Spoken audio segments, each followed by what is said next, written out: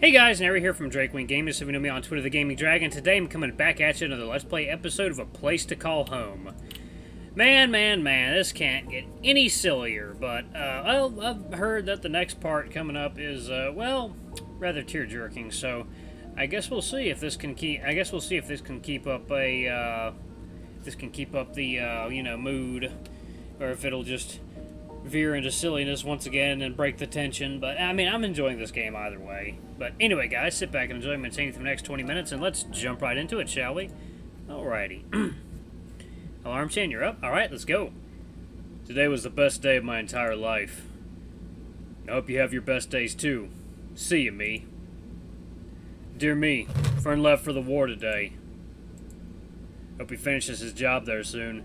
They'll be celebrating again with lots of food and cake for his success. We're packing up too, me and Leo. A few days ago, Dino left. We hadn't even said goodbye. We're going to the States tomorrow. I hope the fight doesn't catch up to us here. Hope everything will be okay soon. Phileo out.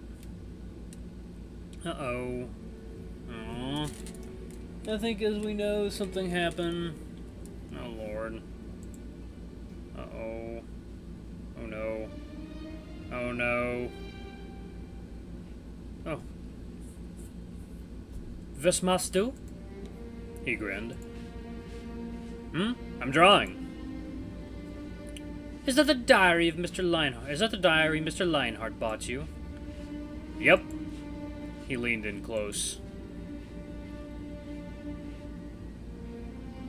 Free real estate. No. You guys know me. Can't resist a good meme. What the heck is that? He pointed at my drawing. It's a horse, the one we rode with Dad. It looks kind of, like, you know what? Come on, follow me. He shut the book. Hey! Bring your pen with you, too. Wohnen gehen wir? I'm sorry, that's Leo. That's Phileo. Wohnen gehen wir? He grabbed my hand and dragged me along with him. We walked towards the grassy field behind our house, my bare feet wet with the dewdrops of small flowers and grass. The sun neared the horizon and it blanketed the white mountains with warm gold. Sit. What? Sit down. He dropped with a thud. I followed my butt, landed safely on a soft bed of grass. Okay. I'm a little soggy now. Me too, but I like it anyway. It's cool and refreshing. We sat near the river with its water sparkling with pretty low little lights. Do you hear that? Listen. Yes, I can hear the, I can hear the musicians playing in the background. Oh man, this place is just renowned for its hidden musicians in the trees. Alright, anyway. I don't hear anything. What do you hear in front of you? Oh, I hear water. Genau. Now open your diary and write it. Write the water? What you're hearing, dummy. Okay. And write what you feel about water. I flipped to an empty page and started jotting down simple words like splashing, water, fish. I think I got it. Let me see. He squinted. It's good, but let me teach you this neat trick. I read a lot of storybooks, so call me an expert. He grabbed my pen and started scribbling on the paper. Okay, read this. I heard the water splash in the river. It made me feel calm and relaxed. Whoa, it's like I can feel the words. And the best part about it is you can write anything you want. That's crazy! I know! I guess Phileo didn't know much about the world of writing? Or maybe he didn't know how to write? I don't know. That was an odd moment. Hey! He smiled while adjusting his neck sleeve. The silver wing and diamond made a dull click as I tapped him with a claw. Nice cosplay. What? No, I'm going to work. Ugh, again? Yes, I'm learning strategies with the officers. Sorry. Oh, it's alright. How'd you get those fancy threads, though? And the Major and other guys gave it to me yesterday. Why? Why? He scratches his chin. Yeah, good question.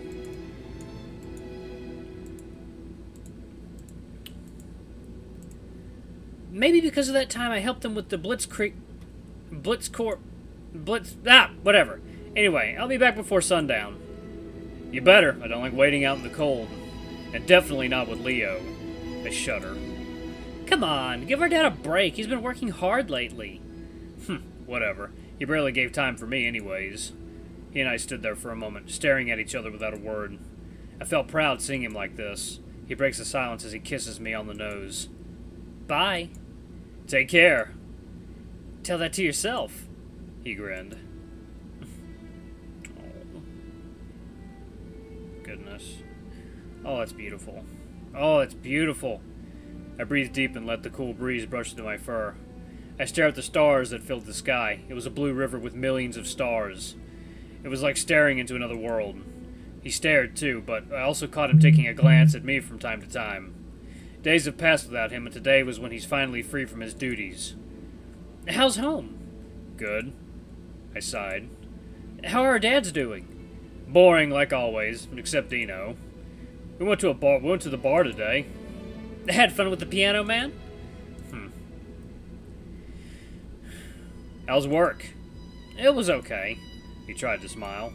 He took off his boots and his uniform. My eyes froze at the sight of his curves while he walked towards me. Oh. Ooh, he's some nice-looking boys. Yeah, I suppose I'm gonna have to blot that out. Like what you see? Shut up. He grabs my hand and places it on his member, making me squeeze it. Damn it! My face started to boil and my bitter facade breaks apart. Oh. When are you leaving again? I don't plan on going so soon. Yeah, right. I scuffed my nose. Look, I'm not going to do this for my entire life. I just want all this to end as soon as possible. Why? It's not like you have anything to do with it. It's not like you have to do anything with it. Phileo, there's no place to escape to right now. Everything is currently in a mess. And even if we did get out of the country, where will we go? The Americans and the Soviets will kill us. No offense. I just want us to be happy. Us and our dads. Well, we already are. Can't you see that? All you ever wanted was to have all the spotlight on yourself. No. I barely even get to see you nowadays. Phileo. I swear, if you die because of this stupid gimmick of yours, I'll... He took me into a deep kiss, pushing me in deeper, his soft lips against mine. His tongue invades my mouth and I could taste him, sweet and delicate like honey on bread. I held him by his firm shoulders while he wrapped his arms around me, feeling every inch, every curve of my back. I hesitatingly pushed myself away with a smack. Oh. I chuckled. I'm not doing this for anybody but us. I smiled. Oh. I tell him, okay. No. He said that. Okay. I can be smart too, you know. Tell your guys to hire me as their captain. Sure, but that won't mean you'll outsmart me. He rubbed his muzzle against mine, and I gasped. Will you miss me while I'm gone? That's a stupid question. Is that a no, then? I kissed his lips. Go ask that to yourself.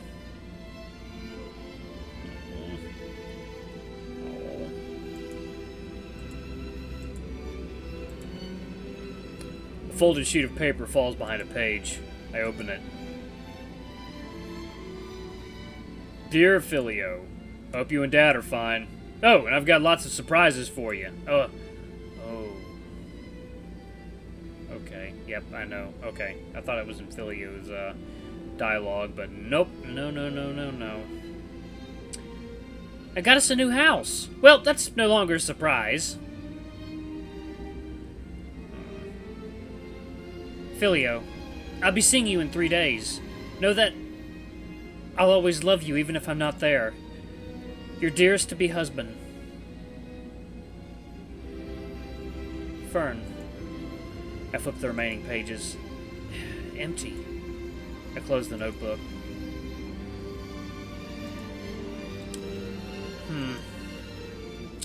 Oh, man. Oh. Fern died. Fern, no. Oh. Oh, God. Oh, it's so bad. Oh, God, that's so sad. Oh, God. Oh, wait, I gotta see that part. Oh, God, it's just standing in the rain. Oh, my God. Oh, it's so fucked up. Oh. Life fucking sucks. I bent and touched the cold stone, my finger traveling along the curves of his name. Rain gently poured onto my back, but I didn't feel cold. In fact, I never felt this warm seeing him again. I cracked open 2 cold cans of soda I bought in a vending machine and placed one on his gravestone. I sat on the grass beside him. Bottoms up. If I knew the first rule about falling in love with a soldier of war, I wouldn't have said yes. But god damn, you outsmarted me like always. Don't worry, the ring is still there. The sky began to dim and the air colder by the second. It must have cost you a fortune for those rings. I'm not worth that much, garbage like me. You must be laughing right now, thinking I'm pathetic. And you've always been right about that. I can't even stand up for myself. I put Lo in danger. I broke Ludus's arm. I couldn't even stand up for you when you needed me. I'm a disgrace. I know you've heard this spiel for the 1000th time, but bear with me, will you? You're not the one who's sitting next to my grave.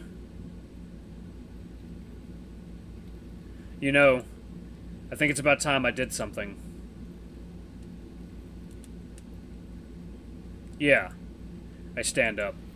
For so long I've put my life around you, driving myself to insanity just to believe that you're still here. You have no idea how much you've ruined me, how much pain you've caused. And because of you, I'm stuck in an endless loop. I've tried faking it, convincing myself that I'm okay without you. I spent 2 whole years, 2, just to try to make Leo and Ludus comfortable.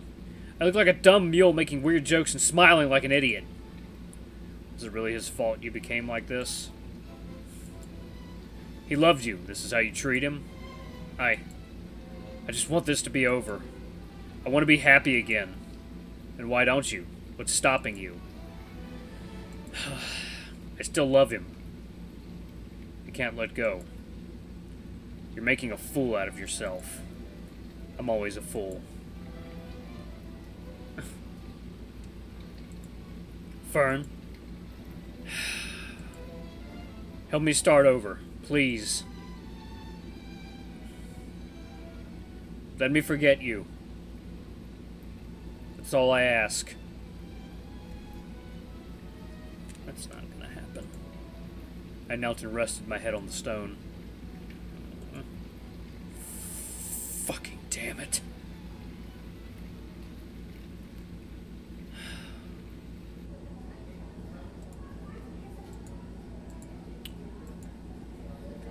I looked around and saw that more customers are slowly coming in.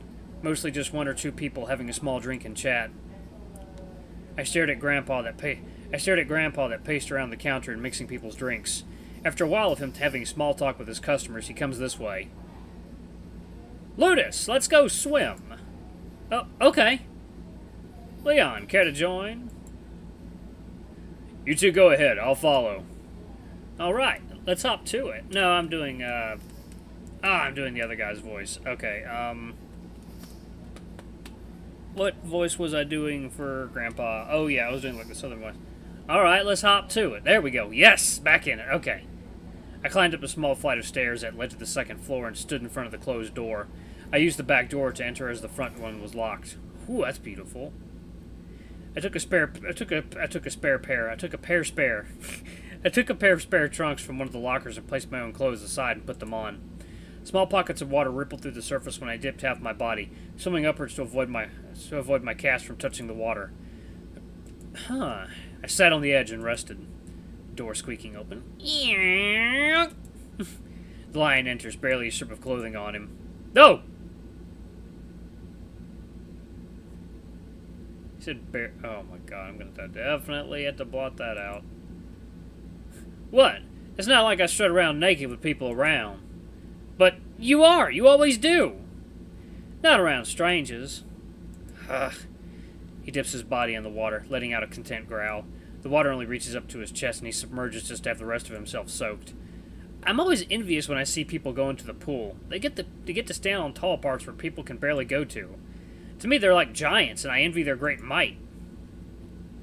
The hair on his arms shine along with his eyes that glowed a bright blue under the curves of his brows. Hey, Grandpa, how many relationships have you had? Before Grandma? Have you noticed something about me? Gramps. Both of us already know you're hot. He notes out a chuckle and sits beside me. You've been talking a lot about relationships and marriage lately. Are you in heat? I can help you with that. No, I'm not in heat or anything. I'm just kind of troubled. Oh, is that so? Oh no. Well, it's not like nobody had at least 1 or 2 relationships in their life. Yeah, right. I splashed my feet on the surface. Is that really what you wanted to ask? Or maybe you wanted to ask about the relationships I've had with men. Yes? Oh, then don't be shy. It's not really a secret since I already told this to my sons countless times. You guys have a very odd relationship, I must say. You've been talking about the guys you have sex with your grandchildren? Okay, that's pretty open. Anyway, I've had a countable number of suitors. They're mostly my type. Hot, big, and with the fattest tits in the South.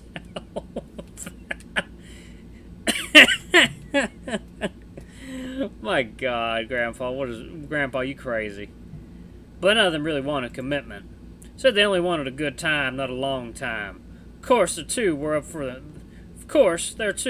the thought of settling down. But like all relationships, it's not easy. So there's people I sadly broke up with. So Grandma really was the one?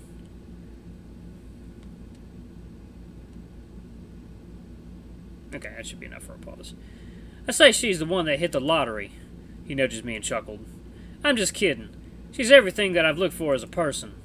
Everything about us clicked into place and things just sailed smoothly. Except for when I did ridiculous things that infuriated her, of course. I always remember what it feels like to be whipped on the ass. Stings! Really sounds like what she'd do. But what about the bad part? The bad part? It's all fine, but sometimes I feel like I'm lacking something. Then what do you do whenever you feel like, needing, wanting to rub one out with another man? Then I do it. What's that? What? No, nothing else involved, like the two of us agreed on. You're really something else, Grandpa. I am, huh? He smiled. Damn, Grandpa, you fine. How old are you? So, how about you? What's your story? I stared at him. I don't know how relationships work. He's taken aback. Are you serious? How are you going to keep the ball rolling then? You're going to lose him if you don't have at least some experience. Uh-oh. Teach me what? Come on, I'll show you a thing or two. He jumps back into the water while I struggle to swim up. Oh, of course, your arm. He helps me to the steps and I stand up. Ah, thanks. They're not related by blood, but is this going where I think it's going? Alright, he grinned. Okay, dating 101. The first thing you need to know about relationships is the gifts that you can give to him. Gifts? Presents that look really nice, or food that fills his tummy. He pats his round stomach. Well, he likes sweet stuff, especially milk. Ooh, and chicken, definitely chicken. Good, good. Make sure he gets lots of benefits from you as his partner. Food, movies, trips to fun places, education, finances, health care. Gramps, I don't think I have enough money to do all that. Man, he'll be fine. Now, on your dates, make sure to hold his hand when you walk. Like this. He takes my open paw. Make sure he's comfortable doing it. If he doesn't like doing it in public, don't force him. Okay. Never ever force him to do PDAs. Poke that ass. No, it means public displays of affection. But I like your line of thought. I can already tell that you have a bright future ahead. Now, when you get to the sexy part of your time together, you should get to know his sweet spots and remember them. Usually they're right here. He points to my nipples. Mind if I mind touching your nipples? Oh God, it's hard to keep a straight face. Alright. He gently squeezes them. Oh. Now try mine. Me? Yes, it's part of the training. Okay. I hesitate. Here? I poke his right nipple. It's like a soft bead. Touch it like you won't. I gently squeeze him between my fingers. Is that good? He sighs, somewhat relieved. Here's a tip. Some guys with busty pecs like it more if you squeeze them whole. He adjusts my hands to cup the whole peck. Now, squeeze. Shit, I'm getting hard. Mm-hmm. He purrs. Gramps, you're really enjoying this, aren't you? Better have fun while you're at it. He laughed. Now the arms. Start feeling him from the shoulders down to the hands. Alright, how'd you do that? Like this. He gently slides his palms from my shoulders down to the lines of my biceps, ending it by holding my hand. Got it? I repeat the process, tipping on my toes to reach his massive shoulder, sliding down to his bulging biceps, across the lines on his forearms, and finally to his squishy palms. Alright guys, I'm going to pause it right there. I'm going to have a fair amount of editing to do. Let me,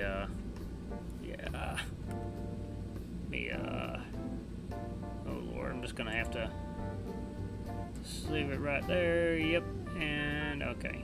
And then main menu. Okay.